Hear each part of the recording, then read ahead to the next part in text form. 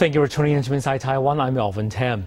On the morning of March 13th, President Ma Ying-jeou set up for the final foreign visit of his tenure, the Jiu An Project.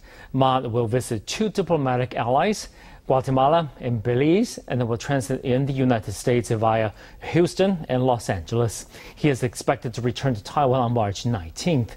With only 2 months left in his tenure, many questioned the reason for Ma to take the trip. President Ma stressed that diplomatic work should be a continuous effort during a caretaker government period. Early in the morning, President Ma Ying-jeou was in good spirits for his last overseas visit during his term in office. This is his 12th overseas visit during his 8 years as president. Some questioned why, with only 2 months left in his term, he would make the visit. President Ma explained the initiative, stressing that diplomacy cannot have an empty window during a caretaker government period. President Ma's Jiu An Project visit starts on March 13th in the morning with a flight transiting in the United States at Houston. During the transit stop, he will visit the Formosa Plastics plant. This is the first time he has transited in the southern United States.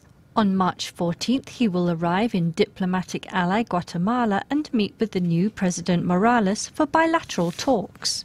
He will also deliver a speech at the Central American Parliament. On March 16th, he will arrive at diplomatic ally Belize, where in addition to meeting with re-elected Prime Minister Dean Barrow, he will also meet with the heads of 3 Caribbean nations who are attending: St. Kitts and Nevis, St. Vincent and St. Lucia.